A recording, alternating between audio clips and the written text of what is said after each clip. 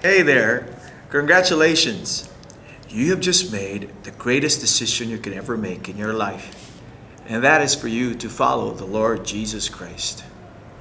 In this very journey, we will commit to 4 essential disciplines towards Christian growth. First, we will commit to come to the Lord regularly in prayer and in His Word, the Bible. It is through that we commune with God. We hear from God, and that we continue to just grow in this relationship with God. Second, we will commit not just to know things about God, but to actually follow. Following calls for obedience.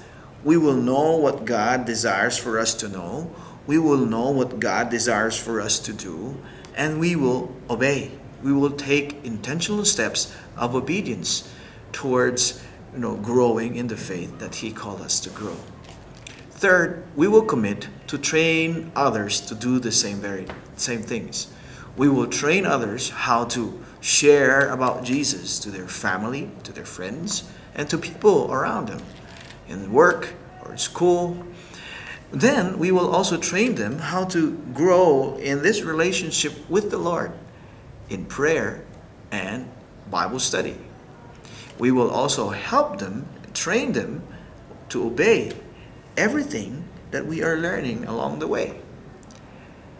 Fourth, we will also commit to join God in what He's doing around us. See, the Lord is not just working in our lives and in the lives of people who are now just like us, followers of Jesus, but He's also working out there in our very own neighborhoods, in our very own community, in our very own city, all around the world. And we will commit to be sensitive to where He is moving and working and join Him there. See, we're all called to be ambassadors for God. In whatever place, whatever context, whatever situation there is, you and me are given this wonderful opportunity to just share His love, His Word, His truth to the world around us. So, as we begin, let me introduce you to the Bible. The Bible here is God's Word. Now, I'll make a separate video to help you get started in studying the Bible. But today, I would like to establish some basic understanding of what the Bible is and what the Bible is for, so that you will understand and see the benefit there is for you to just be taking time to be serious about God's Word. I would like to start by reading 2 Timothy chapter 3, verse 16. 2 Timothy chapter 3, verse 16. Now, what does it say about the Bible? It says, all Scripture. That's the Bible. All of what we hold here, all of Scripture is inspired by God. It's something that God enabled to be and to come into being using people, but He inspired them. And see, the Bible itself is profitable for teaching. It's also for reproof, for correction, for training in righteousness, so that the man or the woman of God may be adequate, equipped for every good work. And so see, we thank God for the Bible. It is God Himself who made His very Word available for you and for me even until today. And I would like to read what's a person, a psalmist, a person who has experienced God's Word firsthand in his life. And he records that in Scripture. And these are the words he has to say. It's found in Psalm chapter 19. Psalm chapter 19, verse 7 to 11. Okay? Now, for some of you, you might not really find that easy to flip on the pages of the Bible. Maybe you're not really familiar with where to find things yet. But that's okay. But see, for a start, why don't you just hear what Psalm chapter 19, verse 7 to 11 has to say. it says this about the Word of God. The law of the Lord. The law of the Lord, that's the same thing as Scripture or God's Word or the Bible. So the law of the Lord is perfect, restoring the soul. The testimony of the Lord is sure, making wise the simple. The precepts of the Lord are right, rejoicing the heart. The commandment of the Lord is pure, enlightening the eyes. The fear of the Lord is clean, enduring forever. The judgments of the Lord are true. They are righteous altogether. They are more desirable than gold, yes, than much fine gold.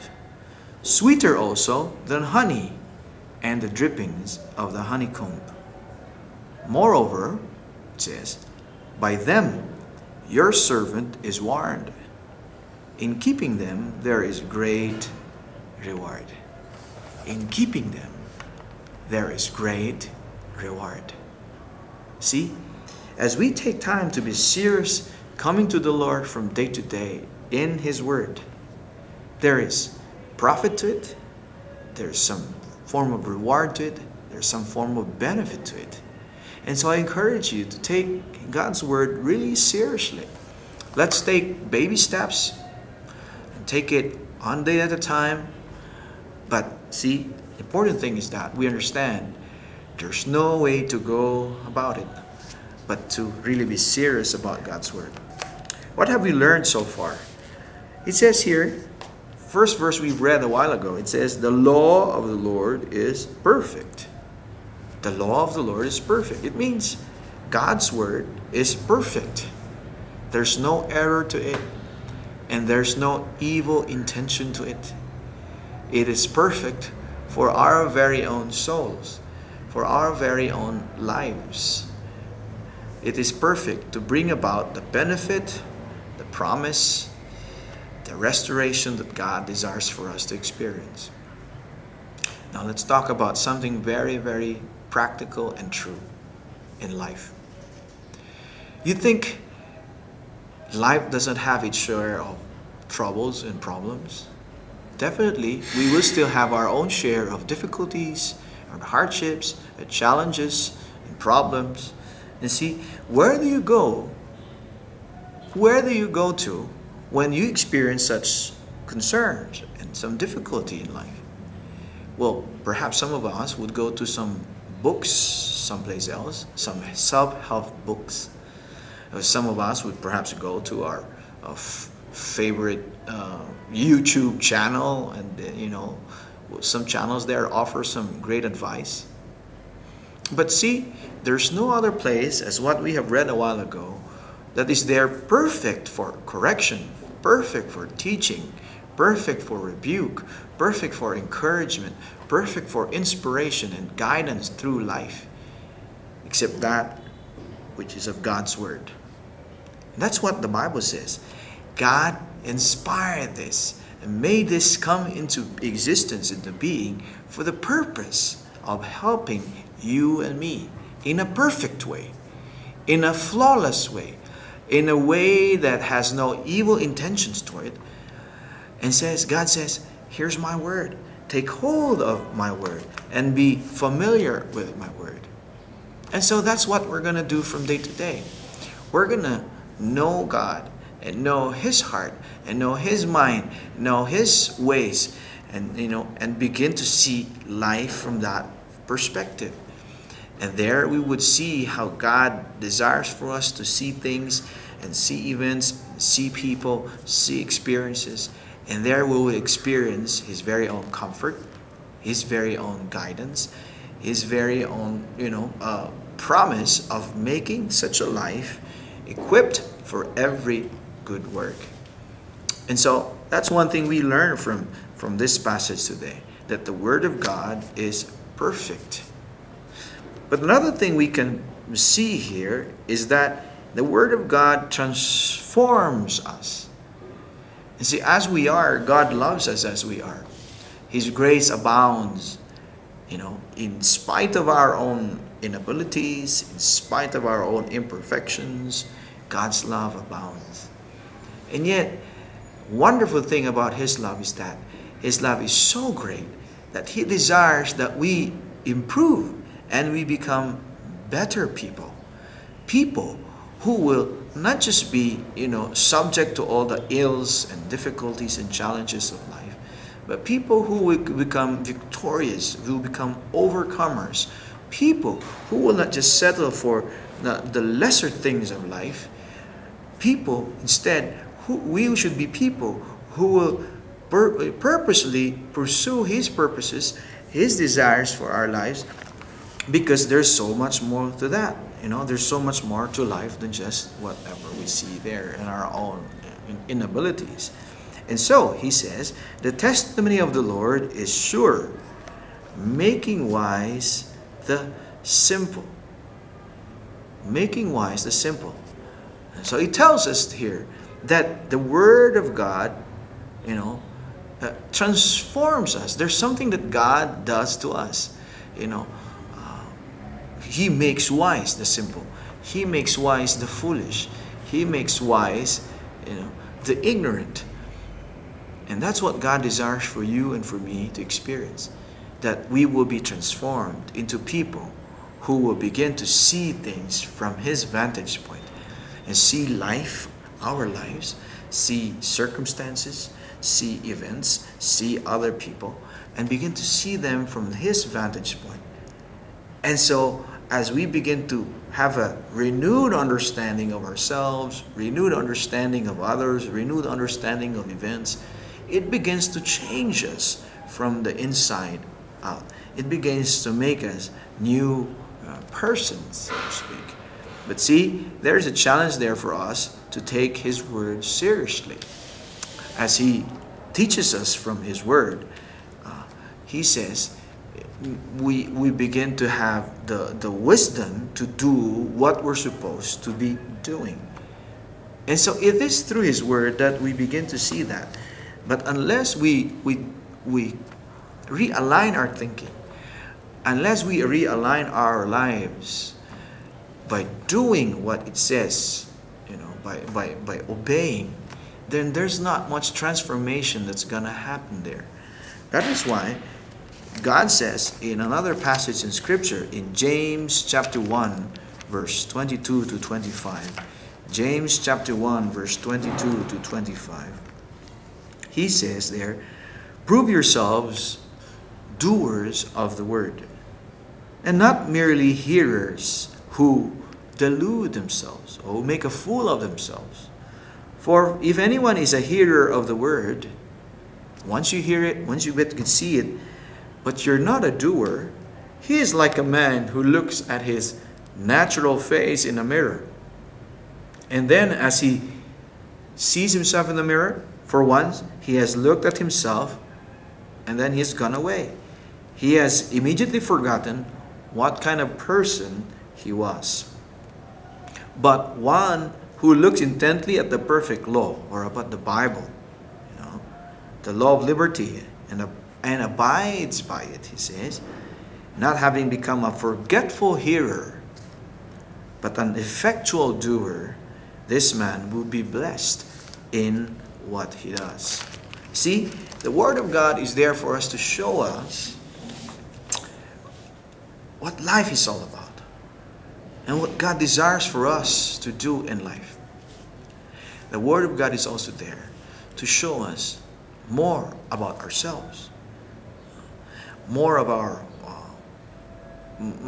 wrongdoings, perhaps, and the things that should not be there and should not be done, so that our lives will not be a waste. And it is very important that we don't just get to see it as like, oh, okay, but we get to do something about what we see. See, that's why we said a while back, we will be not just communing with God in prayer and His Word and just be knowing information, we will also commit to that second essential discipline, and that is to follow Him. Because it's only as we follow God, it's only as we obey Him and do what He says should be done and stop doing what He says should be stopped, then there's not much transformation that's really going to be experienced there in our lives. See? And so, Psalm chapter 19 verse 7 says, "The law of the Lord is perfect." There's no flaw to it. There's no error to it. Instead, it restores the soul. The testimony of the Lord is sure. It's making wise the simple. It enables us to see things from His perspective. See? Before I forget, see, in the Bible, there's so much in the Bible, but to name a few, in the Bible we will always see a particular thing, a particular deed we call sin. Something that's not right, something that's not supposed to be done, that we need to avoid. We got to know that, and we got to begin to do that, right? But we will also see promises from God in His Word. Promises that are there to help us in this life, either to encourage us, to inspire us, to motivate us. Promises that are true and will surely come to pass if we take them seriously. Part of such promises are blessings that we can claim and receive from the Lord. See, and such a thing is very important in this very journey, because He helps us to understand these things. But see, again, as we say, it starts with the mind. We understand that, but it should come down to our hearts and bring that conviction to say, this is God's Word. This is something serious that I'd like to take hold of, believe in it, and do something about it. We follow Him and we obey Him. What does Psalm chapter 19, verse 8 tell us? It says, "The precepts of the Lord are right, rejoicing the heart." See, the word of the Lord, or the word of God, is right. How can you ever go wrong when you follow and take hold of what is right? God's Word is made available for us in a world that is filled with so much error and so much confusion and so much limited knowledge. But His Word is ready, available for us. That if we just take His Word seriously, then we will never go wrong, because the precepts of the Lord are right. In fact, it says here that it rejoices the heart. It rejoices the heart. See? So God's Word is right, also is able to make us happy if we just take it seriously, obey it, and follow it. See?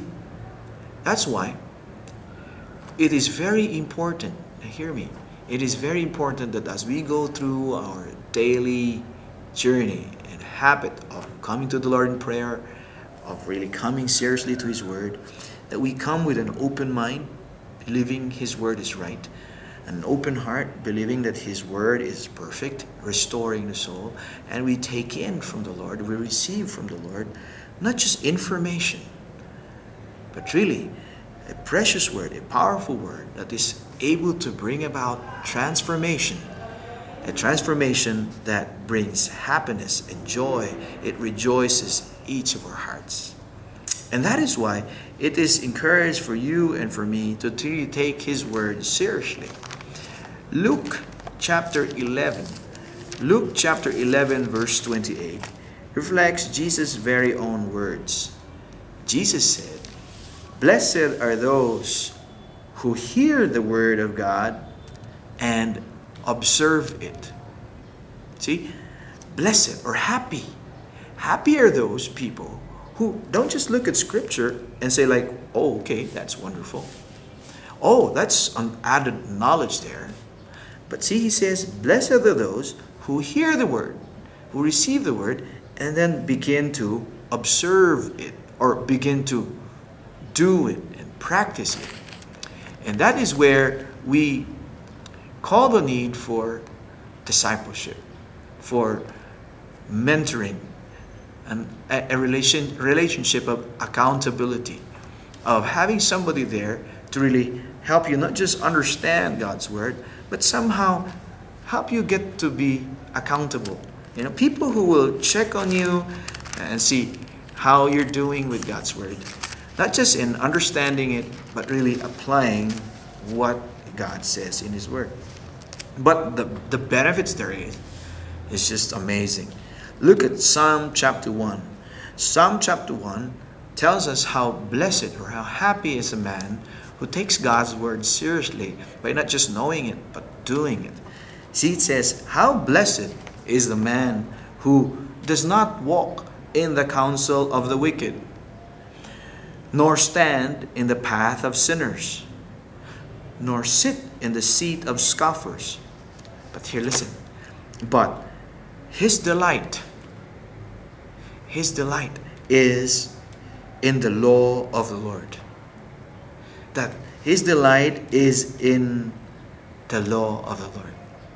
That he desires to hear from the Lord and learn from the Lord far more than hearing some other wise idea from some other friends out there or some other people, some great guru out there. He says like, wow, there's nothing that compares to God's Word.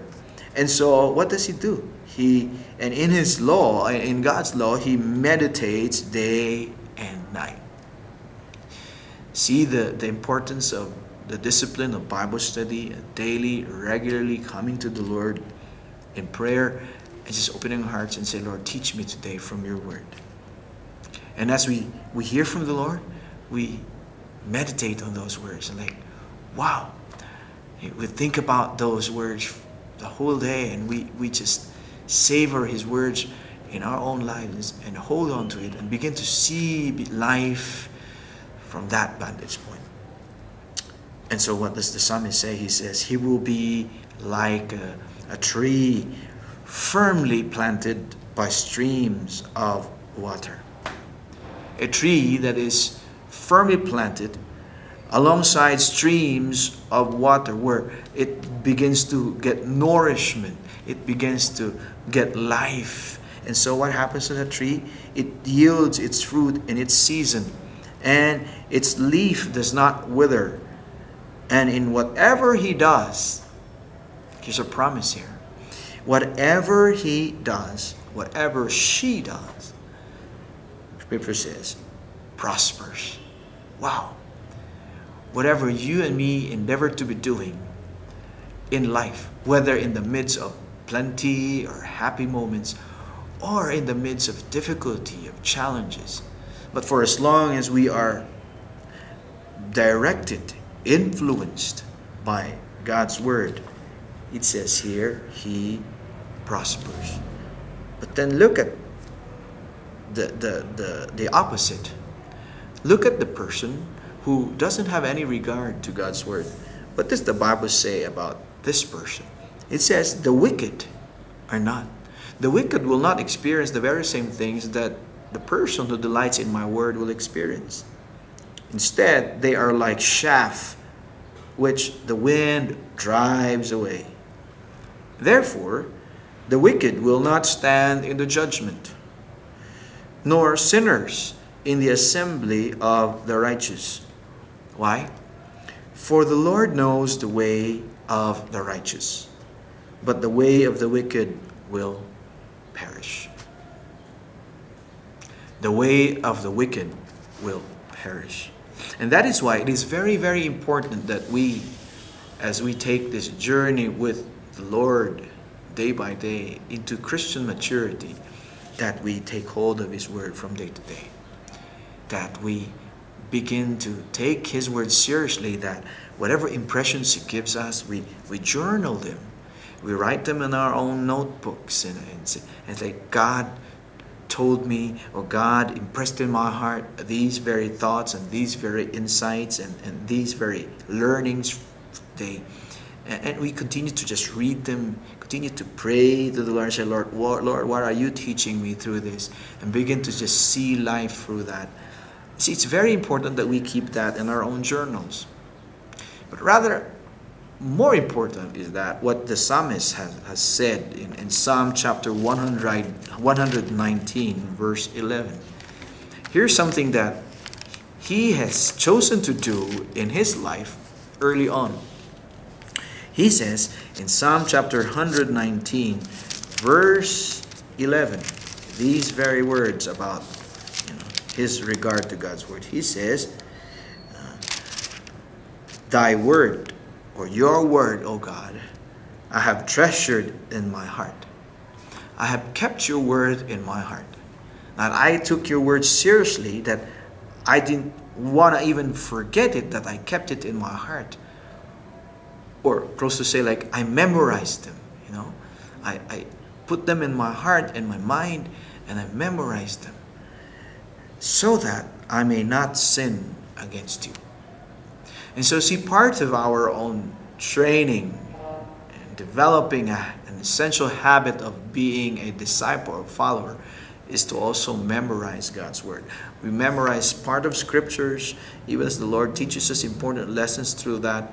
We will memorize that, so that whatever comes our way, whatever circumstance or experience comes our way, suddenly there's always something that we can draw from that would remind us of God's perfect word and perfect view of things and perfect promises and perfect instruction on how we should respond to all this. And so we memorize God's word. Colossians chapter 3, verse 16 has these words to say. It says, let the word of Christ, all of Scripture, richly dwell within you. And so we don't just let it pass by and say like, oh, that was wonderful, I learned something there. It says, let it dwell in you. Let it stay there in your being. And one of the first few important steps we can do that is to memorize it. And as we memorize it, we begin to just have it sink deep down in our hearts richly. And as it dwells there, it begins to influence the way we view things, the way we view people, the way we view life as a whole. And it begins to influence the way we live life. And so it says, let the word of Christ richly dwell within you with all wisdom. And then we also end up being trainers of others by teaching and admonishing one another with psalms and hymns and spiritual songs, singing with thankfulness in your hearts to God. See, as a result, we also end up being trainers of others to do the very same thing. But see, enough of that for now. Let us first understand we can never be teachers without first becoming doers. We cannot effectively share with others what God's word means to us and how it begins to transform our lives and begins to make us pursue life as God desires for us to pursue in a fruitful way, in a profitable way, without us first applying it to our very own life. So let's get back to what it calls for us to be doing. It says, let the word of Christ richly dwell in you. There's a purpose for it being there, and that is for it to influence the way we live our lives, so that transformation can truly begin to be experienced in our lives. See, speaking about dwelling, it just reminds me of some people who had some negative, some painful experience in the past, that such a painful experience has remained in their minds, and such a pain has they're allowed to dwell in their hearts, that it's almost common sense to say, no wonder, though the experience is long gone, the painful experience has long been perhaps forgotten in history, but for these people, because they've allowed it to dwell in their hearts, It influences the way they see things and people and even wonderful opportunities that come their way. But they look at it through eyes of fear, of hurt, of pain. And it influences the way they respond to it. The same idea is applied to the Word of God. But see here, we have Christ's words, the Bible, dwell in our hearts, oh so richly. So as it dwells there, we begin to see and perceive and receive experiences of life as God desires for us to do so. And there it begins to transform us. Transform our thinking, transform our feelings, transform our very own actions. And make us live the kind of life that God desires for us to live. Well, I think we've covered so much ground today. The very basic challenge is that for us to take God's Word seriously. And because it is given by God for our own benefit. God's Word itself is perfect. It has the ability to transform us, as it gives us wisdom to see things the way He desires for us to see. But it calls for us to obey it. The Word of God is right. It is not erroneous.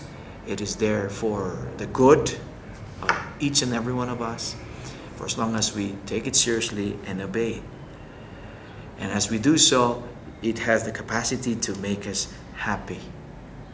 What better way then to value God's Word than to commune with Him daily and have His Word dwell in our hearts, so that we begin to be influenced as we live this life and truly experience the joy, the blessedness that God has purposed for you to experience in this very journey with Him. And so, I'll see you next time as we continue on our journey together. God bless you.